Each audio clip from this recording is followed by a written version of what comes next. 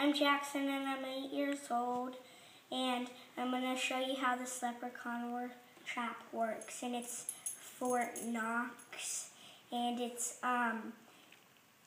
has the most gold in the world, so a leprechaun would probably want to go inside.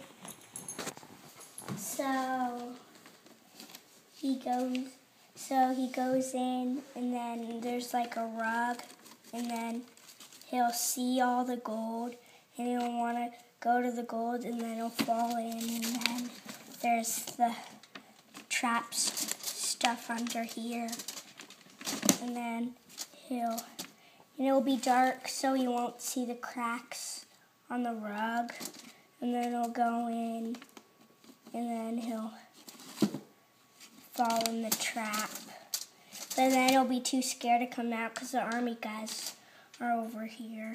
And then he'll come in the first place because their heads are looking different directions. And then he'll try to sneak in.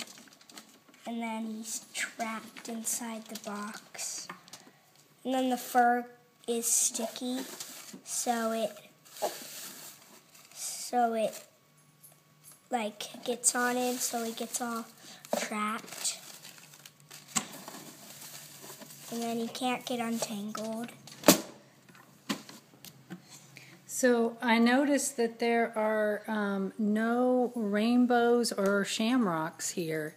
Why no rainbows or shamrocks? Because you might think it's a leprechaun trap.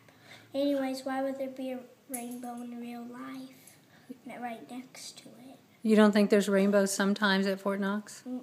Do you think there's shamrocks at Fort Knox? Because it's in Kentucky and it's sunny a lot and it doesn't rain a lot. Oh. Anything else you want to tell us about your leprechaun trap? No. Okay, well, it looks great. Congratulations on a great trap.